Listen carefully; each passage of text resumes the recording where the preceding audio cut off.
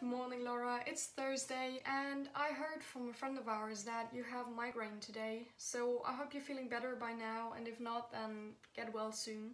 And I'll start right into the video because I have the feeling that I will be talking quite a lot. I thought I'd talk about your impact on my life today. So the first thing is obviously this channel. I mean, I wouldn't have started it. I've always wanted to do YouTube just for myself, but I didn't start, so now I did, and it's just great fun. The second thing is also a YouTube thing, because you've introduced me to the Vlogbrothers, where we've kind of stolen this format. And I think this speaks for itself. And I completely agree with your last video on John's new book, because it was published at the right time. We picked it up straight away and it was just a very good decision. Next thing is very short. It's music. As you know, we have this shared music playlist, which by the way we stopped doing, but I'm still listening to some of the songs, so that's an influence you've had on my life. And speaking of music, of course, Hamilton.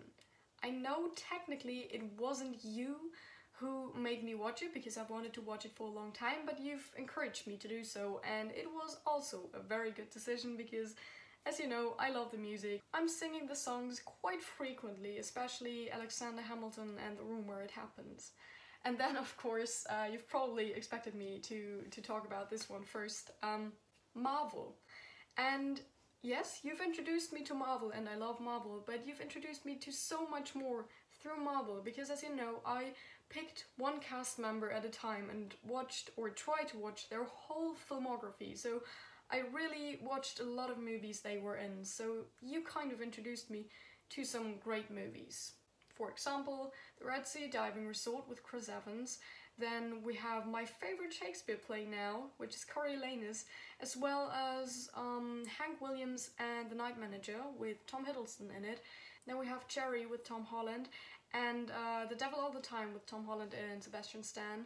And one of my favorite movies now, The Imitation Game with Benedict Cumberbatch. So I think I could go on and on, but I can't think of other movies from the top of my head right now, so I think you know what I'm trying to say. Just came up with another thing, because technically it's also your fault that my nickname is now Sunny, because if you wouldn't share my name, then there wouldn't be a need for a nickname, so thanks for that. But I really don't want you to think that you've improved my life in every aspect. So here are some things that didn't improve my life. First of all, I read The Catcher in the Rye because of you, and I know you've warned me because you said you didn't like it, but I still kind of read it because you said that, and I didn't like it too, and I wasted my time completely. Then next is Star Wars. I have to say I didn't continue watching. I'm still at movie 2, and I don't want to judge too fast because maybe I will like them later on, but I just don't really have the motivation at the moment to watch them because I don't enjoy them that much. And the next thing is Game of Thrones. I wanted to watch that for a long time, and then you and a friend of ours decided to design that weekend, and therefore I watched the first season of Game of Thrones, and I really did like it, but I never continued watching. So I guess you didn't change my life for the worse, but these are just things that also didn't really make it better. All in all, there are of course a lot more personal things, how you've influenced my life, but I think that is just not something for this video. And I think I really ran out of time now, so I wish you a great rest of the week, and I will see you again on Tuesday.